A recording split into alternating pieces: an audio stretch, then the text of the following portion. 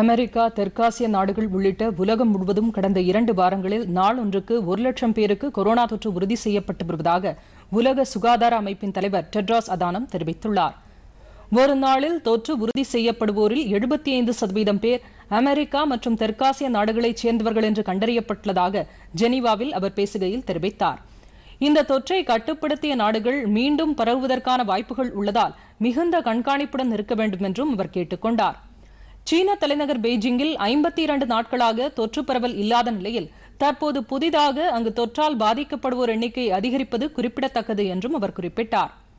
தொற்று பரவல் எண்ணிக்கை 2 மாதத்தில் 1 லட்சம் என்று இருந்த நிலை மாறி தற்போது ஒரு நாளில் 1 லட்சம் தொற்று என்ற நிலையை எட்டியிருப்பதையும் டெட்ராஸ் அதானம் சுட்டிக்காட்டினார். பொதிகை செய்திகளை யூடியூபில் தமிழ் நியூஸ் தூர்தர்ஷன் என்ற சேனலிலும், ட்விட்டரில் Tamil news Doordarshan @DD news Chennai என்ற பக்கத்திலும் காணலாம்.